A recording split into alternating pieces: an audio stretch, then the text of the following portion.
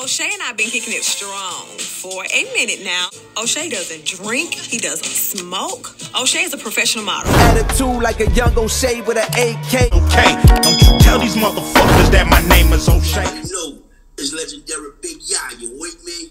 UNLV's finest. And I'm ducked off cooling with my boy O'Shea on Nation of Vacation, you with me? Last time we talked, you told me about Master P was being interested in buying UNLV and BG. Now I gotta ask you this. So I know, you know, he was interested. Would you guys have been interested in going? At that time, you fucking right. That was our first fallout with Cash Money. As I mean, it wasn't a fallout, but it was our first disagreement with him. Okay. You know what I'm saying? So we would have went, no doubt. We would have went. But right now, I'm glad we didn't go after seeing how everything went or whatever. I'm glad we didn't go because it wasn't our time to go. Right. You know what I'm saying? To be on that level, period. You know, that's why, I mean, nothing no bad business with people. I never dealt business with him or nothing like that. You know what I mean? But as far as, I feel like timing is everything. Then we was mad because he didn't let us go. But I don't think, you know, that shit lasted maybe like 2 years. We were like, man, we glad we didn't go. You know what I'm saying? Right. They had their deal already, and we was at real comfortable. So we were like, man, I'm glad we did make that decision for us. You know what I'm saying?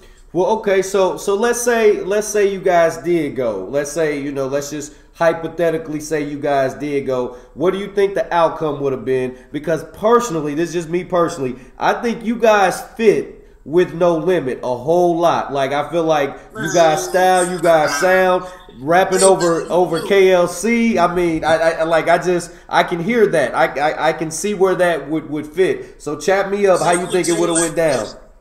I'm gonna tell you like this, and not being cocky about it, but being super confident about it, we definitely would have been in the top 3 sellers on that fucking label, if not number 1.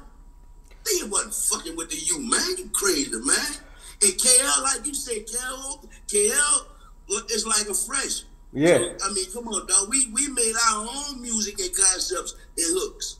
You know what I'm saying? We didn't have nobody like telling us, man, y'all need to rap about this. You know, that's us, bro. You feel me? Right. That's us. Every time we got in the studio with Cash Money or whoever, you know what I'm saying? We coming to the table with us. Right. They don't have to say, look, dog, y'all need to do this. Y'all need to, nah, dog. So, and with KL, like a manual over there, I can't see nothing but we would have had the same type of success. We would have been great. Yeah, because I'm just sitting here, like, when I was thinking of some of these questions, I was just sitting here thinking of like that, you know, that the fuck them other niggas beat. You know, that, like, I was just sitting here thinking, I was like, man, UNLV would damn near destroy this shit. You know what I'm saying? Like, just like. Man, we actually work with KL too, so I mean, I know the feeling with that dude. I mean, man, we work with KL. We got like 3 joints with 6 shot in KL, dog. With KL producing them. When I tell you them songs serious, man. Yeah. I mean, because KLC, and he's one of those producers. I feel like, I know when we did the Cash Money First Class thing, we all talked about Manny Fresh, you know, being one of the best producers, and him not even really getting his flowers. And I feel like KLC, if he wasn't number 1, or I mean, it's between him and Manny Fresh as being the best producers out of New Orleans, especially at that time. Just I mean, there just was nobody better, and I feel like he doesn't get the flowers or the talk that he should get. Hold on, I got one more. I can't let you forget about one more. Man, you ain't never heard of Precise? Yeah, I heard of Precise. Okay, well you can't never. Whenever you mention Fresh, you gotta mention KL and Precise. Okay. Ain't nobody else on that level for his 3-headed giant. You know what I mean? Them dudes. Right.